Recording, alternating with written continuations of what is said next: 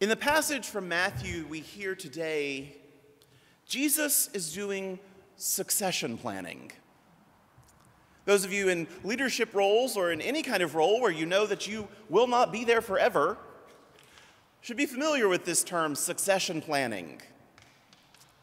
My old boss in California, his administrative assistant, had a folder in her desk that was labeled, "If I get hit by a bus." Because if she got hit by a bus, what would we do? She laid it out for her successor. Jesus here, in this whole section of Matthew, is preparing the disciples as he goes to Jerusalem to minister and then die and be raised again. He's preparing the disciples to live without him. He starts by asking, who do people say that I am? Who do these crowds that come and go, depending on whether I'm feeding them or not, say that I am? And the disciples give him answers. Maybe a prophet, maybe Jeremiah, who Matthew is constantly alluding to in this text.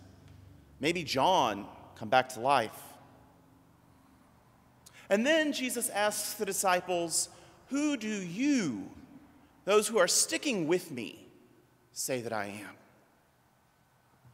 And Peter answers, you are the Messiah, the Son of the living God. This is not the first time in Matthew's gospel that Jesus has been named the Son of God, not even the first time by humans. We've heard it at his baptism, we'll hear it at his transfiguration. The disciples said it after Jesus calmed a storm for the second time. That convinced them.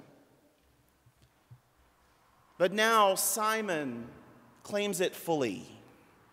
You are the Messiah. You are God's anointed. You are God's Son. Once again, Matthew makes clear that throughout his gospel, God is the actor. Jesus says to Simon, flesh and blood have not revealed this to you, but my Father in heaven. This isn't something you got on your own, Simon Bar-Jonah.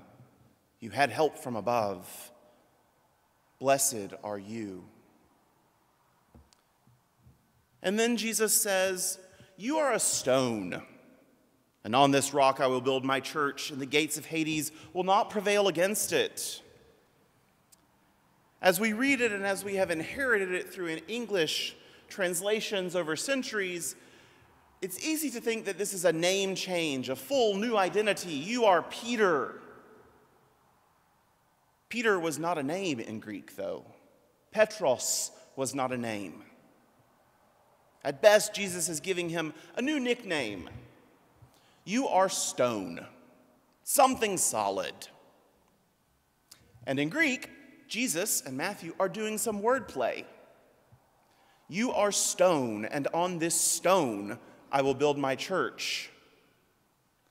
Jesus changes from the masculine Petros to the feminine Petros, but otherwise it's the same word. Jesus is planning for the future, knowing that he will not be there forever, and telling this movement of 12 and more, look to Peter. He's really sticking with me.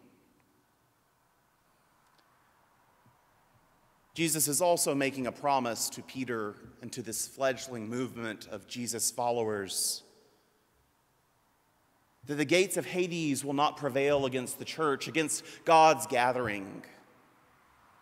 Our reading from Isaiah, which references Abraham, alludes to the understanding that the church will grow. Jesus is planning for after his death, resurrection, and ascension, that the church will need some kind of administration, some kind of living together in unity for how to behave with one another,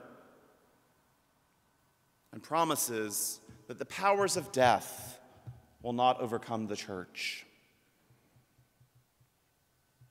Douglas R.A. Hare says about this passage, if Jesus anticipated his death and subsequent resurrection, which we believe he did, he must surely have given thought to the future of his movement between his death and the final resurrection of the dead.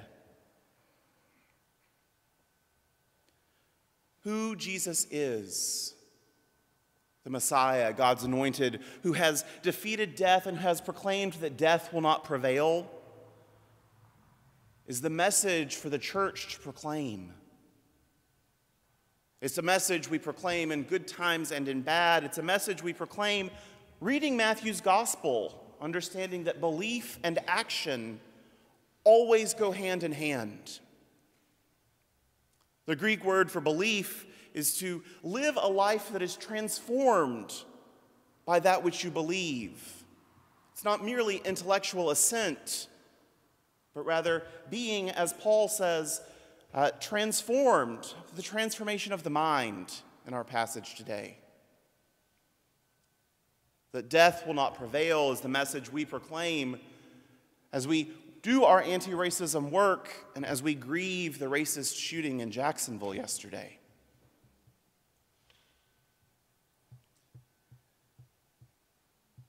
Who we say Jesus is, the Messiah, the Anointed One, Jesus, the resurrected Christ, impacts our behavior. If we believe that Jesus is God's anointed, who has defeated death and given us and called us to act, this is our message to proclaim, and it is our hope as well. Matthew writes the gates of Hades, but that's more a literary device to mean the powers of death will not overcome God's good news. We see that good news as we look around the church, as we are Jesus' ongoing movement proclaiming the power of love over hatred, the power of new life in Christ over death, proclaiming that the church will go on. And we see that, beloved, in our own administration and succession planning, including the capital campaign that is closing today. Thank you to people who have pledged. The thermometer is intentionally not completely up to date to remind you that those pledging is still available. But of our goal of $35,000 for capital improvements to this building, we've gotten pledges of $44,000, friends, to be given over the next 3 years. We are doing succession planning like Jesus when he anoints Peter.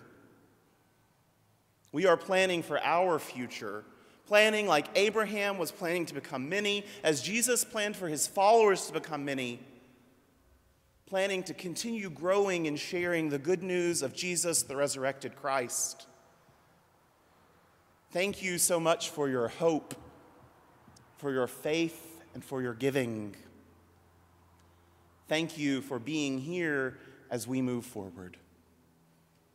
Amen.